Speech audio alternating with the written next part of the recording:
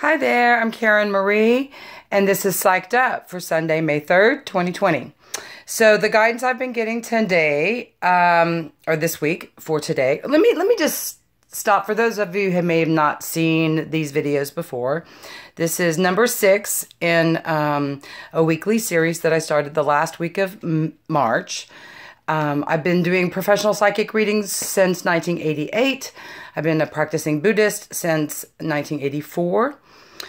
So my spiritual practice is definitely the framework for which I do everything in my life, but definitely my psychic practice. So I do want to touch a little bit on, there's a lot of people that get freaked out just with the word psychic and the words tarot. And okay, so you can replace the word psychic for just intuitive. And intuition is something that we all possess. Some of us possess it to a greater degree. The volume's really turned up. Other people's volume's turned down. Can't hear it as much. Everybody can work to turn their volume up and be more intuitive. Just like anybody could learn to play an instrument or beat a drum, and then some people are just going to be extra gifted at it. So that's what I want to say about that. So I grew up Episcopal, so I grew up with a spiritual Christian background.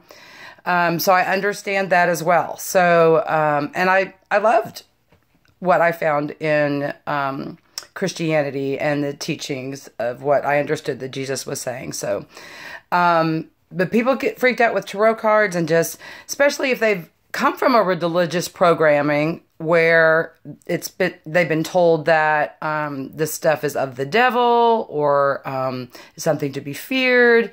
People are afraid I'm going to tell them when they're going to die. I never get when people are going to die. I don't get when people are going to be born either. So I think that's mystic.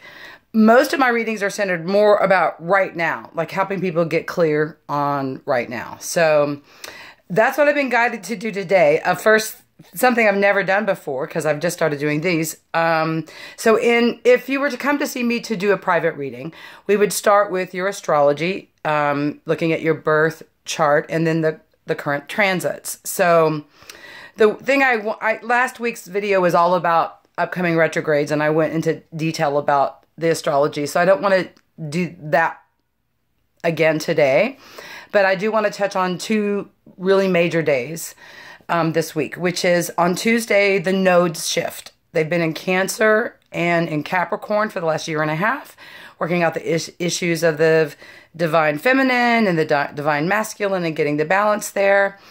And they're going to be moving into Gemini and Sagittarius, so whole new themes. And you may feel like something shift on Tuesday with that. Gemini rules the head. It's also the twins. And so there could be a lot of, just for the next year and a half, media, communication changes, just a lot of new inventive ideas coming. So that's a big shift coming. And then on Thursday morning early here in Austin, it's going to be like 5:45 a.m. And so really Wednesday night before you go to bed, the full moon is coming. And the full moon will be in Scorpio. So full moons bring out the lunatic. It brings out your intuition. It's heightened, since no matter what sign the moon is in, it's a heightened time for intuition. When it's in Scorpio, it's even more heightened. Scorpio is one of the most psychic signs. And so you can have some real psychic downloads coming Wednesday night when you're sleeping, Thursday night, during the day.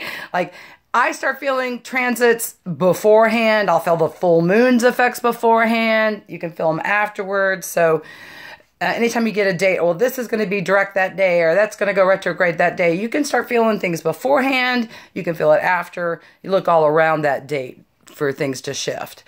But the full moon in Scorpio is about revealing secrets too. So we might see in the media, secrets revealed this week, especially because Gemini rules the media. But also in relationships, we might have secrets revealed, personal lives. Scorpio has to do with boundaries and setting boundaries, and it also can be severing things. And so this full moon may very well be you deciding to sever something.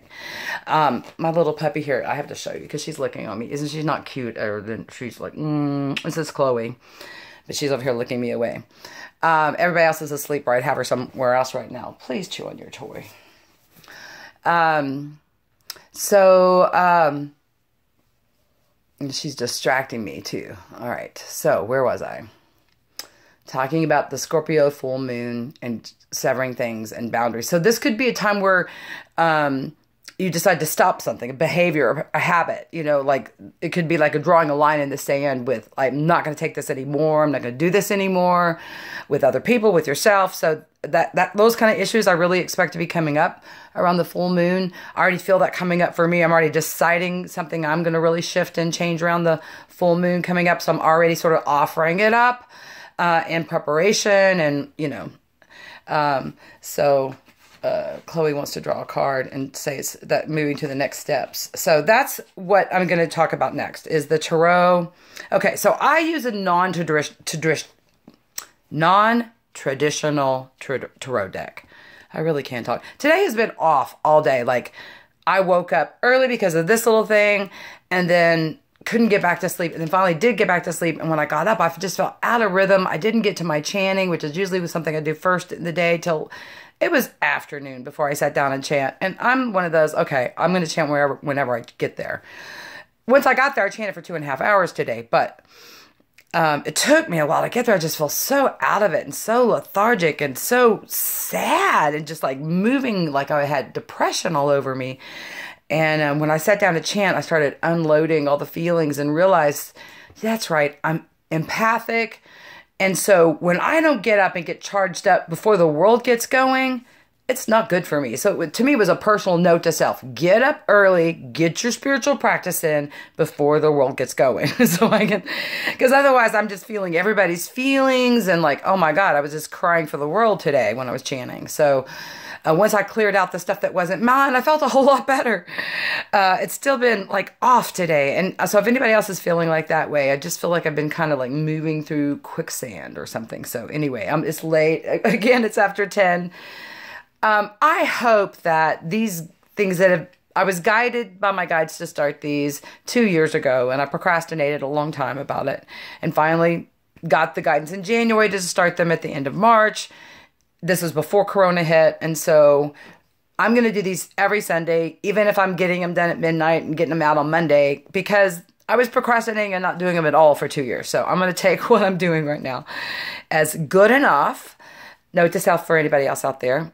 Because the Scorpio can be very self-critical. Scorpions hide under the rock. Like the scorpion tail, like it can be up this week. Like you might get stung with the scorpionic energy with the full moon this week. So, and then next week we have 3 planets moving retrograde. We have Pluto's already retrograde. It went retrograde last week. And then we'll have Venus and Saturn and Jupiter all turning retrograde. So these are interesting times, right? So I'm not going to go into next week's astrology. So what I've been guided to do today is to do a psychic reading using my tarot cards. I use the Astro Zen Tarot.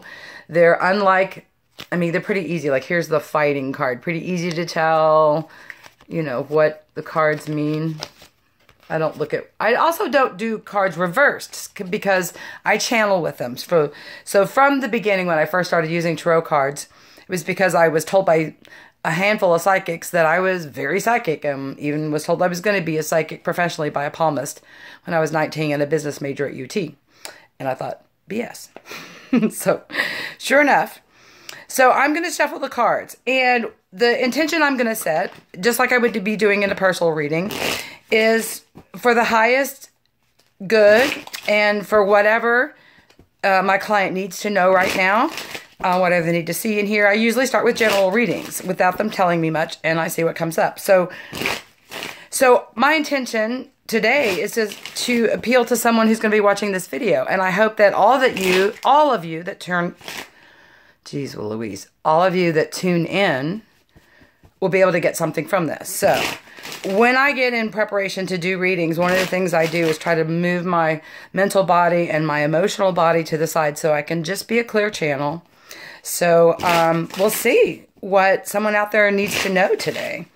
And I'm not going to show you my layout because I haven't figured out how to have a to split screen and show a camera on what I'm doing. I'll figure that out. All these pieces, as my God said, just get it started and we can buff and polish as we go along. So these videos should get better and better each week and as time progresses, as I find some media savvy folks to help me and such. So if you want to check out my website, it's KarenMariePsychic.com, KarenMariePsychic.com. Okay. All right, let's see. This will be interesting for me because I've never done like a general reading for whoever may be tuning in. And I'm sure this is going to be more than one person because I want everybody to get something out of it. So I'm just going to go with this and see. I didn't even practice this because I wanted to just really let it be clear and free. All right. So I'm going to put the cards out here to the side first and where I can see them. And I'll pick them up one at a time and show them as I'm talking about them. So you have to get like I said, a private reading with me. Although I'm not doing those right now. COVID, I'm being COVID savvy and doing all my readings over the phone, which the majority of my readings are over the phone anyway. I have lots of clients all over the country. My Cali clients, I love them because I'm a night owl, so I can do their readings. It can be midnight. It's 10 p.m. for them. It's a late reading for them, but it's like, okay, I've done that once. Usually an 8 p.m. reading my time, 9 p.m. reading, 10 p.m. start time my time. Works for Cali clients. Alrighty. I love doing this work. There's nothing scary about it. My Buddhist practice, Buddhism can scare people too if they're raised with strong Christian values that say nothing other than Jesus Christ is the way. It can be scary to find other ways. We have a big universe, right? We have an unlimited source. It makes sense to be more than one path to get there and connect. So this is one. I consider this spiritual. I consider this of the light, of the divine. That's the framework I live my life. I don't encounter psychic attacks because of that, I believe. So all that, okay. There we go. Okay, so this is the first card representing the overall situation. This is the totality card. This is throwing yourself completely into something. So this is making a decision. I'm going to do this. I'm going to throw everything I have into it. So it's representing the overall situation. So it's not just, this can change everything in your life. Like if you're completely making a decision, it can change how you look. It can change where you live. It can change where you work, what you drive, all that kind of stuff. So, so the totality card. All right. That's the overall situation. So this is the card representing the person asking the question. So this is for one of you guys out there. It's the past life card. So this card talks about that it's a timing in your life where you're running into and encountering past life people. You're in a groove that feels familiar. It can be a negative groove, like, God, I'm so tired of this repeated pattern. Or you can meet someone like, I know you. But so this is representing someone who's trying to tune in to more than just right here and now. Like, why am I here? What is the expanse of our soul's growth? Okay. So the bridge that crosses right now, or like right now in time, is the adventure card. So this card depicts this person like walking into the light, right? So it talks about, this is about they don't know what's there. They just know this is the way to step in. So it's a way, this card talks about all you have to figure out is this one day, this 1 minute. Where do I feel like I feel guided to put my energies today, right? If you're nutted up in your emotional body in fear and worry, if you're, a lot of people are getting headaches and stuff because they're so stressed out. I've talked about this in almost every video. It's so important to do spiritual practice. And the most basic spiritual practice is just to breathe deeply in and out. Because if you can clear out the frenetic fear and the worry and all the then you can get the clear download of what today you're supposed to be guided to do. All right. So I put 2 cards out in certain positions. So these 2 cards together represent the conscious focus or what your mind might be thinking of. All right. So I'm going to separate them. This card comes up in so many women's readings. So this card depicts this woman, right? She's sitting there fantasizing, seeing this fabulous dream. Like, see this? Oh, wonderful fantasy. It's just the dream card. So this card talks about a relationship where you can see the potential. Oh my God, it's so beautiful. But the reality is this.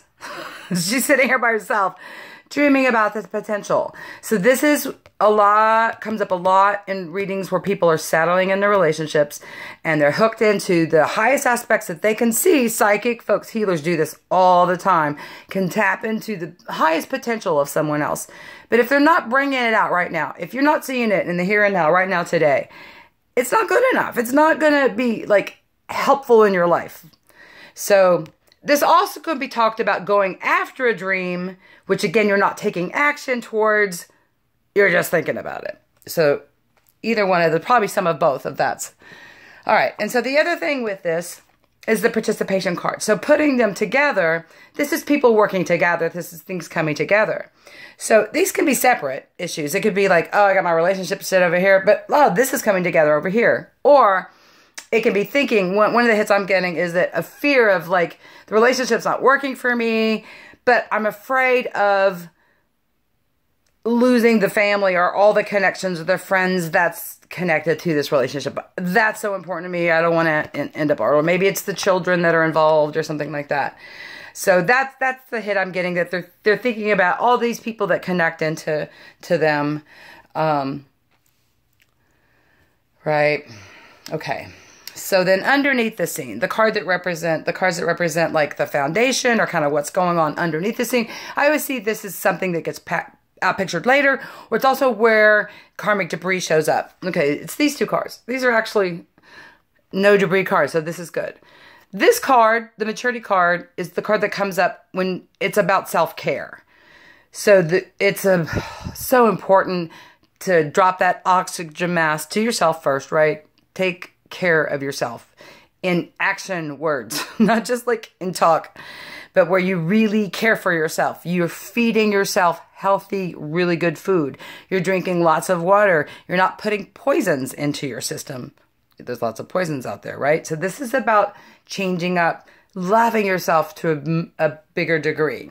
This is the going with the flow card, which is like not knowing where things are going, but if you can breathe deeply and just enjoy the right now and be grateful for everything that you do have right now, it makes it just really easy. So this is about like, well, I don't know where we're going, but I can drill down and start working on self-care. I talked about that last week in the video because with all the retrograde planets, it's really about doing a lot of inner work this whole year, the rest of the year. So we may not be able to go forward and we may have to just like, okay, float on the raft. These are the recent past cards. So it's the creativity card and the awareness card. So this would be some sort of aha moment, realization, connected to something creative or creativity in the recent past. So I feel like it has to do with just really getting how talented you are, or really getting, oh wow, I really am good at this, or here's a new idea I could have. Like, there's a difference between an idea, a good idea, and something that feels channeled, like something that just is like a inspired idea. This feels like inspired idea territory. Like, so I feel like a lot of people out there have been getting inspired creative ideas. I feel like they're a roadmap and that they're to be paid attention to and pursued. It's not just, oh yeah, that'd be a great idea. No, I feel like there's like, especially if they keep coming back, or if you were just thinking about, maybe I should pull out my paints and maybe paint some, or maybe take an art class, and all of a sudden, you see an advertising for an art studio, or you hear someone passing talk about, well, I just took my art, la la la. That's a confirmation. So the universe will confirm for you if you ask that question. Universe, show me, guide me, make it really loud and clear, confirm my direction. It'll bring that back for you. All right, near future. This looks kind of gnarly, I have to say. Okay, this is the suppression card. This is the comparison card. This is when you're nutted up in all your emotional debris. This is also when you're like deeply heavy or you're just stuck and you're about to implode, right? This is comparing yourself to other people. Like, okay, you're an oak, but you're like, oh, well, I'm not as thin as the bamboo. You know, that kind of crap. So you may be causing yourself a lot of stress by comparing yourself to others right now. So this is please don't do that. And recognize that we all have our unique paths and missions, and our own divine guidance can download right in the middle of the storm, the eye of the storm, and show us where we need to go. There's a lot of this angst. There's a lot of misery. There's a lot of people really feeling horrible. Today, one of the things I was hitting on when I was chanting and crying about was how many people that are alone right now and quarantined were already feeling rough because they don't have anybody in their life, and now they're shut down. And so a lot of drug addiction has been, my sense has been, that's really escalated. Like whatever people turn to relieve their stress, and then they're realizing, oh, this is not working to relieve my stress. So that may be a lot of what gets cut with this new moon. The full moon here this week. There may be people saying, no more. I can't do this. I've got to do something different than this. This is not the solution to my problem. Okay. These two cards represent the same person asking the question, just like the past life card did. This would be the Tower card in a traditional tarot deck. It's the Thunderbolt card, and this is the Abundance card. Anybody experiencing a total breakthrough or break shift in your abundance right now? There is plenty around. That's the truth of the abundance card. You may feel like the whole world is crashing down, and these patriarchal structures that we've built that are not working, the systems in our government, the systems in our life that have not worked are being brought up. The towers of Babel are falling. If you have built something not on solid ground, not on a solid foundation, I'm talking about things with yourself, relationships, work. Like it was faulty, kind of shaky to the start. That's kind of what this feels like. I'm also getting earthquakes with this right now. I'm really feeling the earthquakes coming, especially with Uranus and Taurus and everything's starting to get, I'm feeling that. I'm feeling literal rumblings with this too. But people being just extra pissy and just fiery and because this world is changing. The paradigms as we have known it are different now. And they're not going back. We're moving into something unknown, new. Okay. So these cards represent your environment. This would not be you. This would be someone in your environment. Your significant other, your neighborhood, your work life, where you live, the world around you, somehow, somebody in your life. Okay, we've got the Rebel card. Somebody breaking through. I don't care what boundaries you set for me. I'm not going to do it. Well, we know we have a lot of that going on, right? I'm not going to wear my mask. I refuse to be locked down. No, you can't make me. A lot of that going on. The traveling card. So this is, I feel like this is also could be someone who's taken off in your life and saying, I'm going on a trip. I'm getting out of here. I got to go. I can't stay here any longer. I'm drawn somewhere else. I've got to follow my heart to something else. I feel like these people that are breaking through right now, they're moving towards something better. They're not just running away. It feels like the breakups right now, you may see on the full moon what's going to be happening in your relationship. Mercury doesn't go retrograde till the 13th next week, 12th, 13th, depending on where you are. And then it stays retrograde till June 25th or so. That's when it goes direct. That's when you'll feel forward motion. And then it doesn't come out of shadow till the end of July. So this is a longer period than usual for this. The last time that Venus was retrograde in Gemini was in 2012, 8 years ago. So it takes 8 years to go through all the signs. And so think back, May and June of 2012. What was going on in your life then in terms of your relationships? Venus also is where you put your energy, where you put your passion. What went down? Chances are you might see a similar theme emerge. April 10th is when Venus went to in its shadow. That is the point where themes started to show up. The preview of coming attractions for the Venus retrograde's already been playing. And like I said, we'll really feel on the 13th, like the full moon this week can be really illuminating.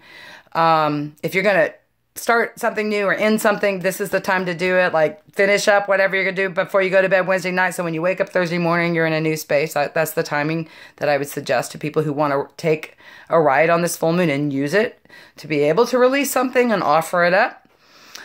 Don't be surprised if you get surprise secrets revealed both in your personal life. You may have something come up within yourself that surprises you. You may have an old memory of something surface. Okay. The next cards are hopes and fears. They're the change card. And this card represents the integration card. And I see this as the psychic, someone who can integrate their intuition into all that they're doing, which is what I do with my life. I integrated in my parenting with my children, and I have 6 of them. I homeschooled them all by using my intuition and trusting theirs. So anyway, and then this is the change card. So this would be people really afraid of listening to their intuition, and at the same time hoping, really, can I really just tune into myself and follow that and everything will be okay? My life experiment so far is saying, yeah. In fact, the more you surrender to your inner voice and follow that, the better your life just keeps getting. The change card, people are afraid of change. They're also hoping for change. Like it can be both. Hopes and fears can be flip sides of the same thing. Like you can be afraid of success.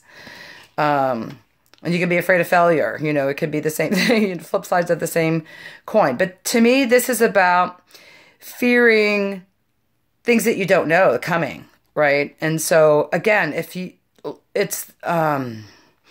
more you surrender to the light, the less darkness there is, right? The more you turn the light on, less you're afraid of the dark. And so I'm going to use that analogy for turning on your spiritual lights. And with the Sag going into with the South Node going into Sag, and Gemini in the North Node, there may be all kinds of people exploring new kinds of religions that they hadn't before.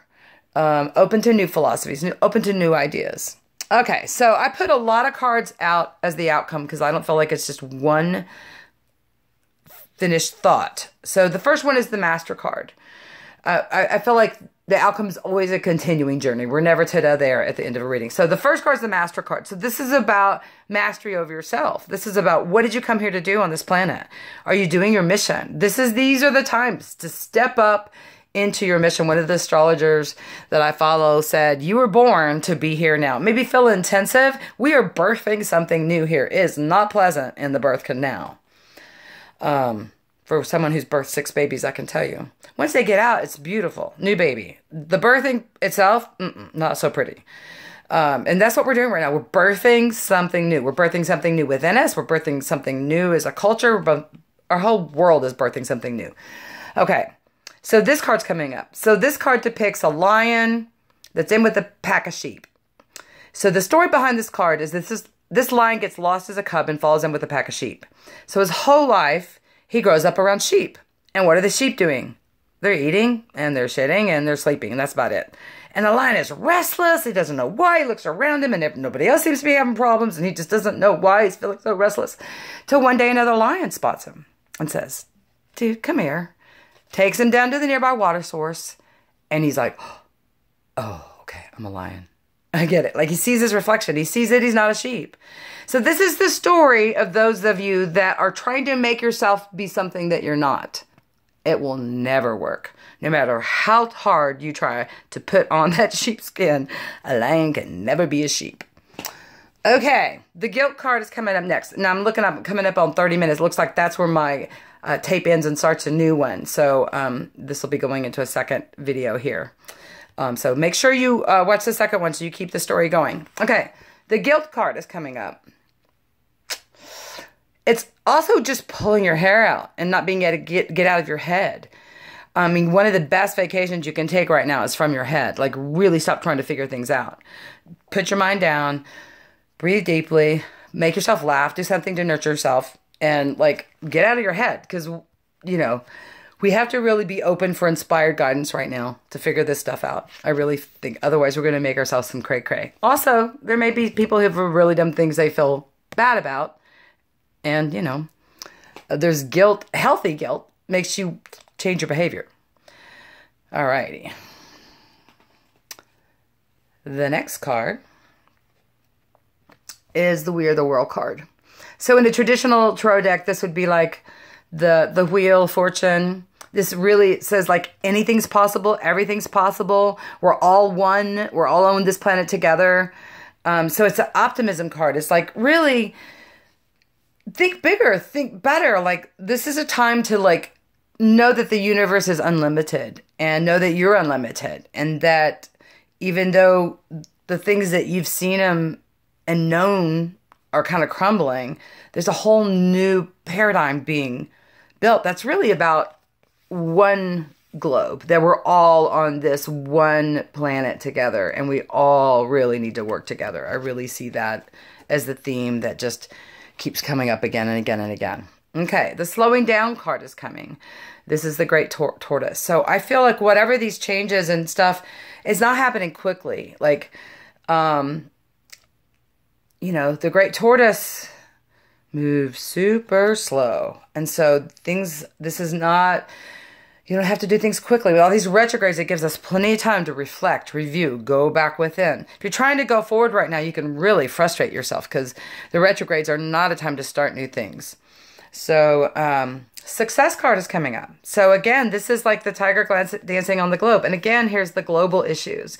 And that we really have success when we take in mind that we're all on this globe. Like without the foundation of the earth that we're on, we are not alive, right? But I feel like there's some good things coming for the planet. And it feels like to me, it just feels like good news. There's some good news, celebration, things that we can like, celebrate. And it's around the bend. So it's not, I'd say maybe 2, 3, 4 months, later this year, maybe there's something to celebrate. I'm hoping that's the election. Okay. So the no thingness card is coming right after that. Maybe it is, because here we go. We have the success, and then there's the no thingness card. This is not the death card. This is like a blank canvas where there is no thing on it. So this is a new beginning. So after success, there's a new beginning. To me, I'm going to call that's a change in our president at the election. Since I'm doing this general reading, and it feels like that in terms of like timing. If I was doing a personal reading for somewhere and it showed up in that position, I would say this feels like later this year. And then there's the Buddha card and the receptivity card. So it's really about sort of all of us getting more spiritual. I really feel like more people are picking up spiritual practices for real. Good thing, because we need it. Because we're all one collective, right? We're all connected.